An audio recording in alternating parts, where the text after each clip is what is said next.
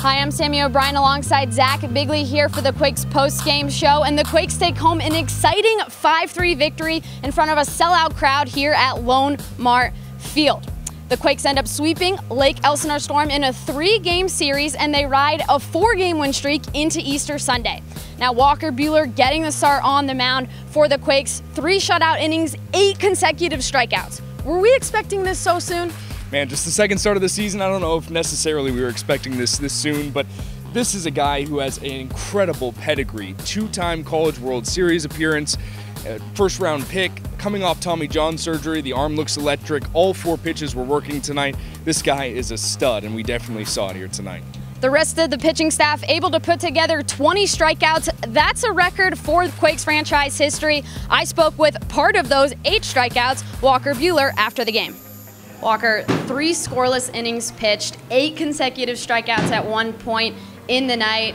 How does this one feel after all the recovery process you've been through? It's pretty cool. The first one was fun, and I felt like I kind of had everything going tonight. So, a lot of our guys did. Wes punched up the last 6, and it's just one of those nights, and it's fun to be a part of. You've only pitched less than 20 innings since you've been drafted 2 years ago. You were hitting 99 a couple of times up there on the radar gun. After Tommy John's surgery, that recovery process, this one's got to feel pretty special.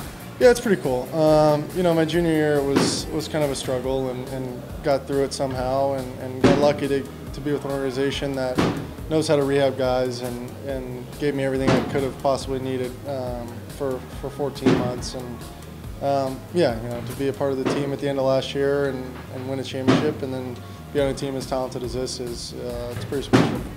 Your name, obviously Walker Buehler, your Twitter handle, Buehler's Day Off. At some point, you had to have come to terms with the fact that you were going to get called Buehler, or Ferris, whatever. Yeah. When did you finally come to terms with it and embrace it? Well, I kind of got that every first day of school, to be honest with you, basically my whole life, and I didn't really know what it was for a long time.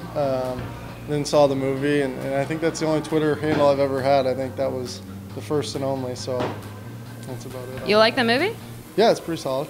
Cool. All right, congrats. Bats were able to light up once again with some timely hitting, but what it really came down to, Zach, was the pitching. Yeah, absolutely. 20 strikeouts. That's a new record. I mean, anytime you set a franchise record, you did something right. This time on the pitching side of things, just came too shy of the California League record of 22 strikeouts in one game. But in the back end, Wes Helsebeck, lefty, the only lefty in the bullpen, really impressive, with 6 strikeouts in the 7 batters faced. This is an incredibly deep bullpen starting staff. The pitching staff has just been unbelievable this season.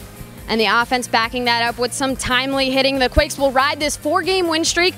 Off day tomorrow, and then they'll go to Lancaster on Monday for a 6:35 start.